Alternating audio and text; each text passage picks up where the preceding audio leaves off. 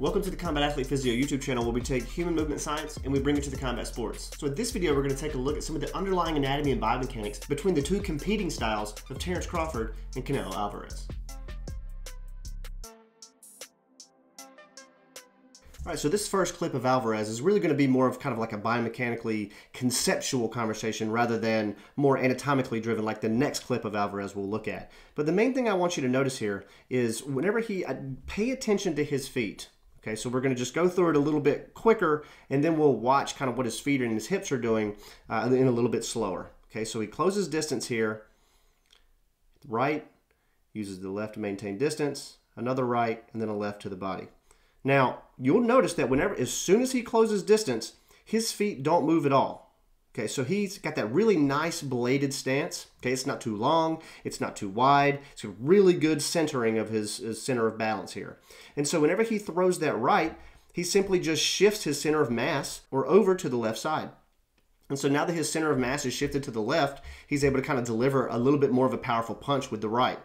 And so then whenever that lands, he resettles, keeps distance. You'd see a lot of different boxers kind of back up and re-enter here maybe, but Canelo Álvarex knows that he's really good at this distance, so he stays here. Maintains his distance, keeps him at the tip of the glove, and then he shifts his hips again for a right, which isn't super powerful, but since that one wasn't super powerful, his hips stay in a position that allow him to switch him and throw that left to the body in a really powerful way. Even though it was blocked, it was still a pretty powerful punch. But really the concept I want you to kind of understand is that you don't really have to be kind of bouncing around and moving like we'll see with Terence Crawford a little bit later whenever you're trying to maintain distance and throw effective punches. Okay, so we'll watch it one more time. When he closes distance, his feet really don't move, but you see a lot of hip switching and kind of that center of mass shifting from foot to foot. So with that straight or that right hook, distance, right and left. Just a lot of subtle hip shifting that you'll see, and I want you to keep an eye out for that whenever he's fighting Terence Crawford. This next clip is probably my favorite clip of the whole video to watch because this is just a picturesque version of how energy is transferred during an uppercut from the ground all the way through the extremity in the hand whenever Álvarex is throwing this uppercut. I've broken down another uppercut from Álvarex. I'll link that in the description if you want to go find it. We just looked at the uppercut, or Álvarez's uppercut in that video.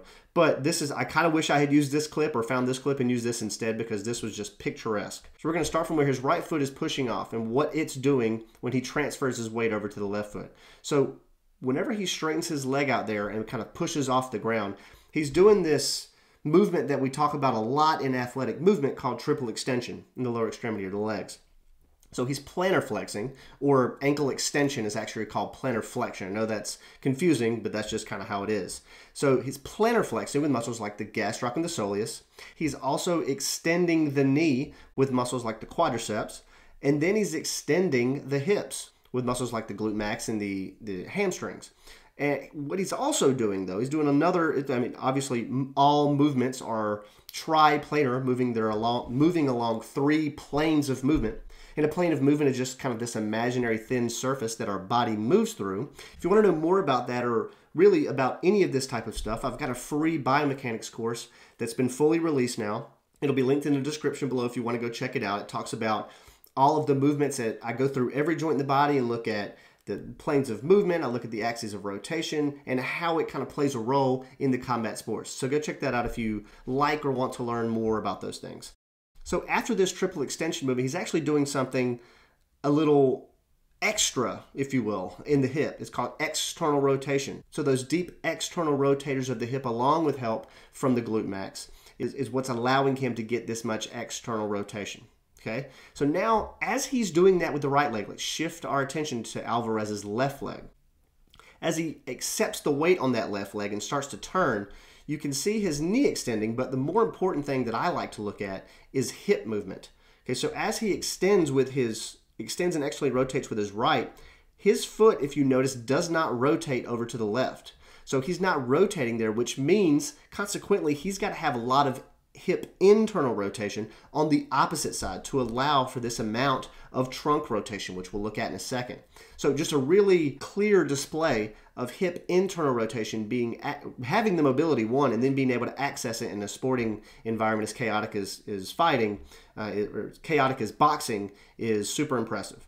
Okay, so we've got really good mobility and an example of the triple extension at the bottom, or all the way through the legs and the hips. Let's talk about the trunk. We'll notice with these rear arm punches, a lot of times the trunk moves in unison. Okay, so if we were to take the plane of the hips and the plane of the shoulders, they would be moving almost in unison as they rotate. We'll see that it's a little bit different whenever we see Terence Crawford style here in a second. But whenever they move in unison like this, it really is kind of dependent upon how much hip mobility you have. And since he has a lot of hip mobility, that lumbosacral spine and the thoracolumbar spine, or just where the thoracic spine, the mid-back, meets the low back, which meets the sacral spine, or where the sacrum is down here just above the butt crack, you get a lot of that rotation as the shoulders are rotating as well. And once you get a ton of that rotation and it stops like it does here, the rest of the movement happens at the scapula or the scapulothoracic joint. And so right here, a movement called scapular protraction, or which is a component, scapular abduction if we're going to be specific. Since the scapula is moving away from the spine, a muscle like the serratus anterior is highly involved in this.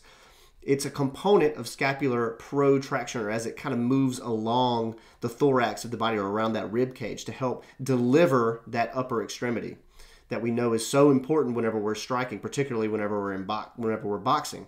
So as it protracts and helps bring, you can see how it's all working in unison. Okay, so we've got that rotation of the trunk. The scapula is moving out away to help deliver the arm. We've got a really nice shoulder flexion and elbow flexion. So shoulder flexion is just moving the arm forward.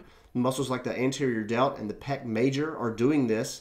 And while that's happening, the elbow is slightly flexed isometrically, which just means the bicep is producing force, but it's not shortening. Okay, so that happens, and then he's got a nice isometric clinch. And it lands. It doesn't land as well as it could have, but we see that seamless and almost effortless delivery and effective transference of energy through the lower extremities, through the trunk, and out of the upper extremity. And so these are the things that I'm going to be watching for, that I hope you guys are watching for whenever they meet up this weekend. All right, so when it comes to Terence Crawford, we're going to look at this view against Benavidez Jr. All right, so you'll notice that his stance here is really wide. This blitz of punches, he's got that really wide stance, which we see kind of like in Mike Tyson, that he does a lot of small stepping, and he keeps his stance wide so that he can shift his hips for more power, particularly with hooks. And so we see these kind of wide, sweeping hooks being thrown here, and he's got Benavidez Jr. up against the ropes, so I know it's okay to be a little bit more, or a little bit less defensive, like he's not really covering up here very much.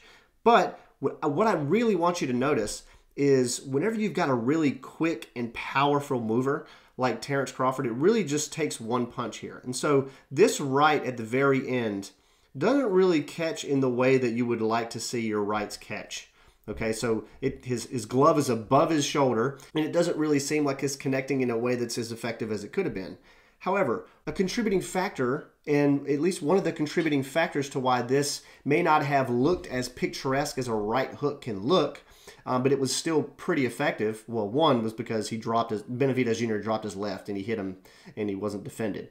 But number two, whenever you have a really quick and powerful athlete like Terence Crawford, you have to be careful of really any punch.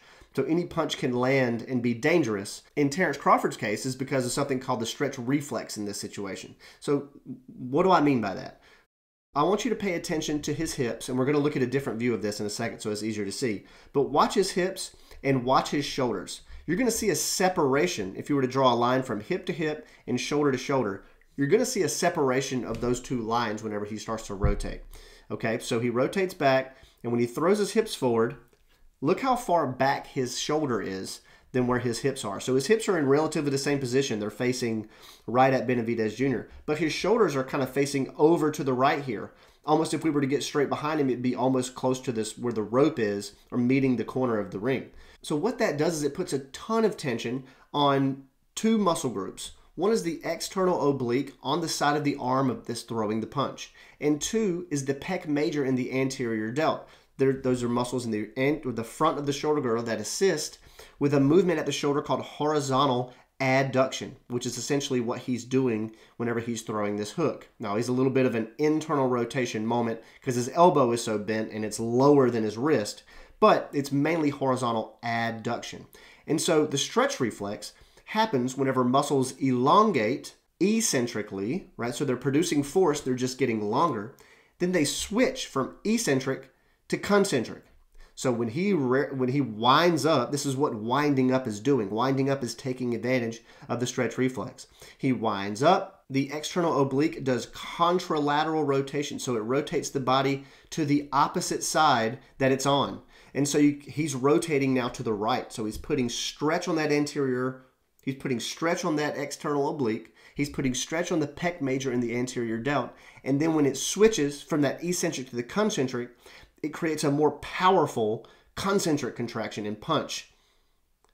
And so then it lands and knocks Benavidez Jr. further into the ropes. Okay, so let's look at another angle. All right, so this is the other angle, and I'm going to pause it right there.